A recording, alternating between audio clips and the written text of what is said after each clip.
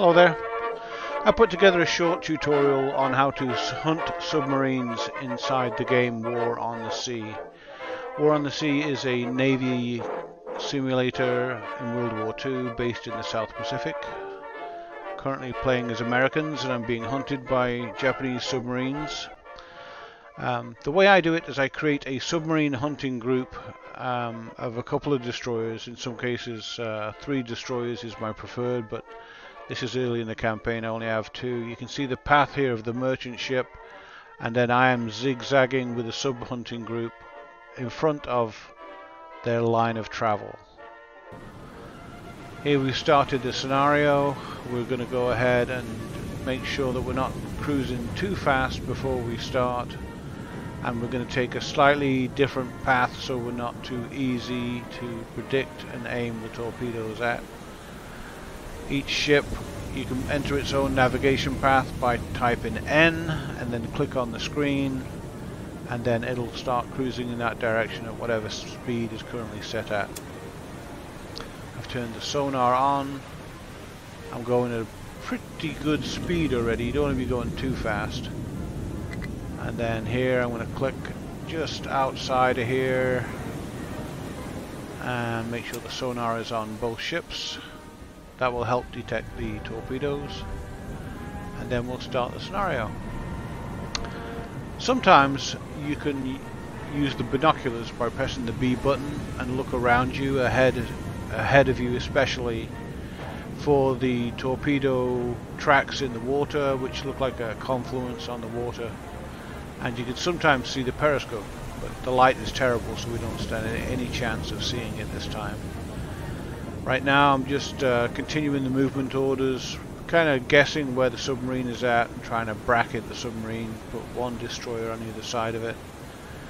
And we're really just cruising along right now looking for the track of the torpedoes. Once we get that, as I'll show you, you can see quite a little bit.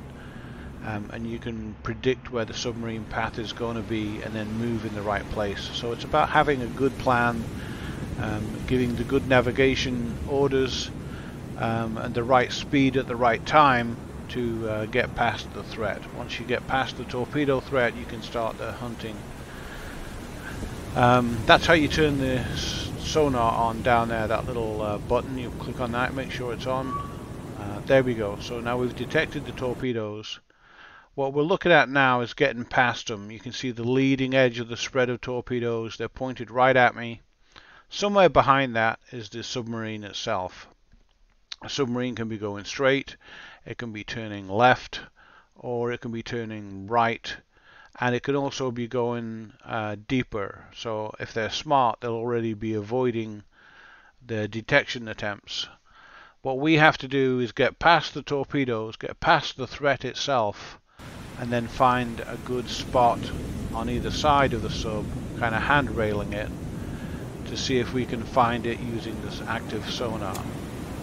So right now we keep the speed reasonably high. We take an exaggerated turn. The game is paused while I place in the navigation orders.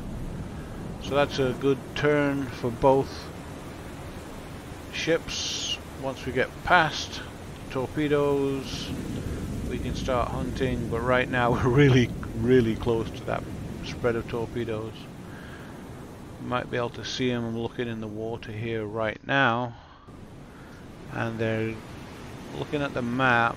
They are about where my cursor is, and if I take it off pause here for a second, you might see the tracks of those. There they are, there's the tracks. So you can see how close the torpedoes are to me, and I'm barely going to squeak by with my leading ship. The one ship is doing 37 knots and the torpedoes are doing 30 knots, so they'll sneak up on you pretty quick there. So once we're past them, which I think we are, what we're going to do, sorry about that, is set a handrail of movements on either side of where the submarine could be. And then I'm going to alter the speed down to about 12 knots on each ship, although I'm probably going to leave it on this one till I get past the spread of torpedoes for sure.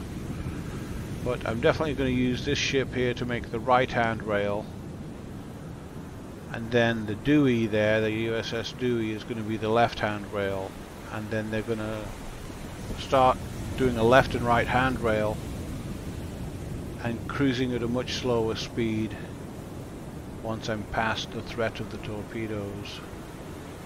To slow down in the path of the torpedoes wouldn't be good. I'm really close. And now I'm safe.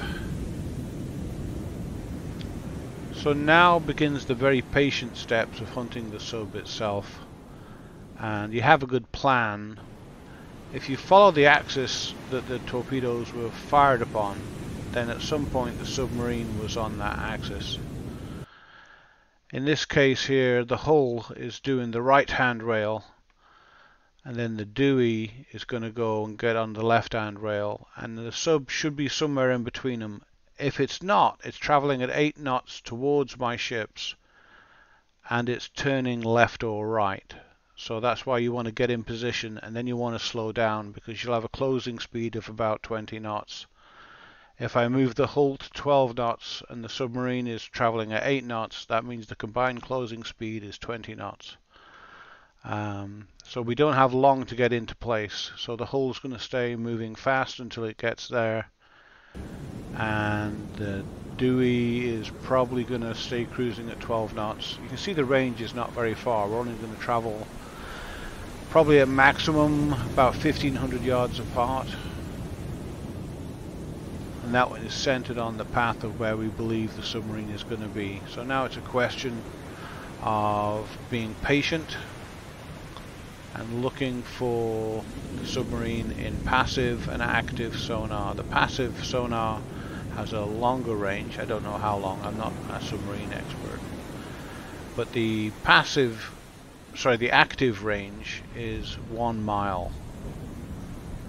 So that's about 1,800 yards on the map itself. So the sub's going to be out there somewhere, and it's probably already turning to get outside of my track and get away from the position that they were in. So right now it's an exercise in patience, having a good plan, originate where you think the sub was, and then put your search pattern around it. Aha! There we go, victory, we've seen it. See it turn to the left, turn pretty sharply to the left. Now we can move in for the kill. So what we do is we left click on the ship, press T, target on the submarine, and push the attack button. And then we do the same with the other ship. We left click on the hull. It's already targeted the submarine. So I hit T and target it and hit attack. And now they'll move in for the actual depth charge run. And they're a good distance apart, so they'll get there about the same time.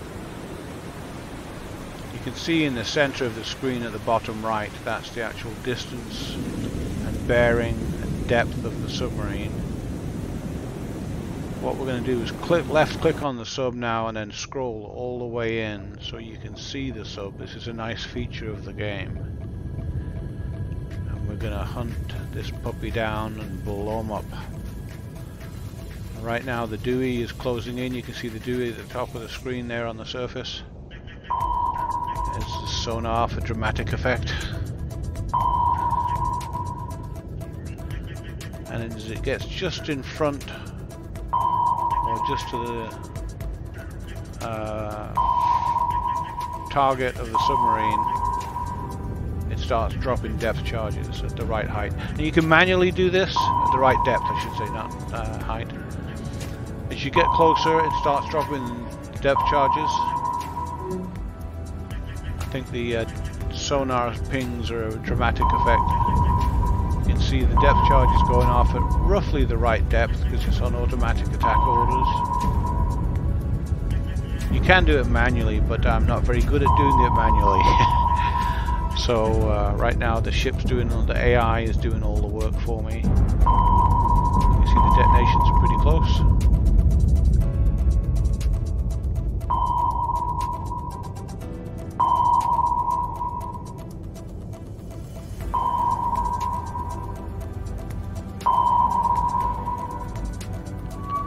We lost the target briefly there, or rather the ship lost the target, as the back end of the ship drove over the submarine. All the noise created by the propellers, it's hard for the sonar to work. But that's okay, because we've got the hull coming up behind it. And the hull is going to do the same thing now. I think those explosions did a little bit of damage. They were close enough. They weren't close enough to destroy it, but they were close enough to do damage. Because it looks like it's sitting dead in the water right now. And that's what we're hoping for.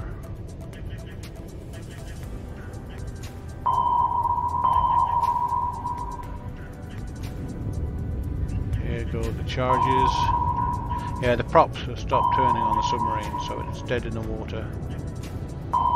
As we go overhead, more depth charges run. And it's good to have two ships, because one maintains the lock on the sonar, while the other one is dropping depth charges.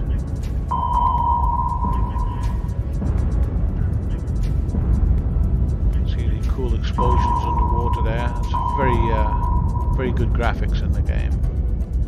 So those charges are close enough to damage it. Oh, that one definitely was.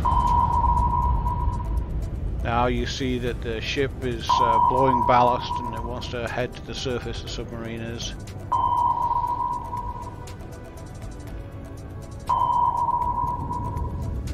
It's going nose up, you can see it's heading to the surface. Once you get to the surface, in this case you'll see that they switch to guns and start shooting it on the surface. So that'll be a kill on the surface for sure.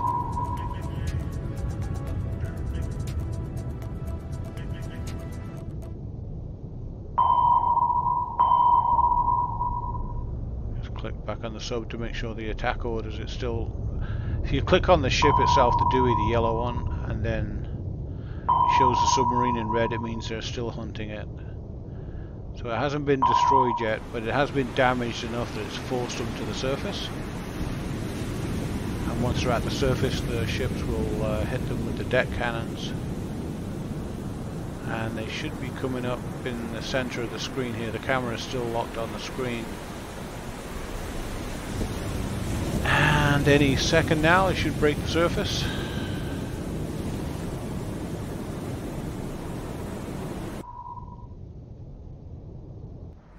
Right there you see them breaking the surface. The guns open up. Battle stations. Shooting that submarine. Now this type of submarine actually has a hangar out front of the conning tower right there. Then a launch rail, so they'll actually launch float planes. And they'll find your convoy or your ships with the float plane, and then they'll steer the submarine into the path. Oh, hear the klaxon going, so it's definitely sunk now. And down she goes. So there we go, we just won this scenario. As it starts to sink. I've made a mistake here. Obviously I recorded this earlier, I'm doing the voiceover now. But what I should have done at this point is turn the attack orders off.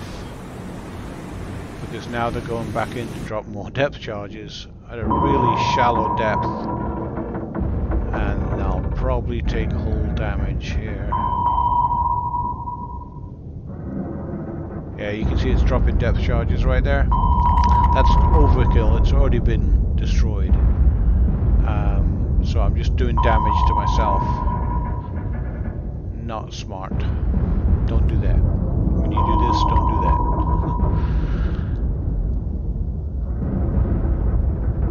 Yeah, it's taking a lot of damage, sinking fast.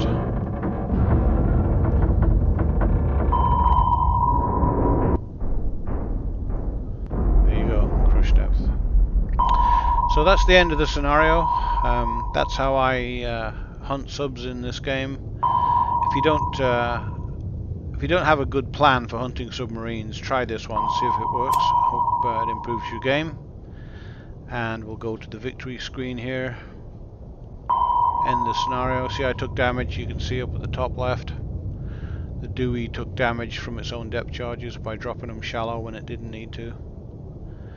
and the enemy sub is sunk and destroyed, and I have 6 command points to gain, and what's more important is I don't lose ships. And right here you can see they continue on their way. They're zigzagging and running a course in front of this convoy to make sure they're safe. This is early on in the campaign. I only have 2 destroyers. I'll make it a 3 destroyer team soon.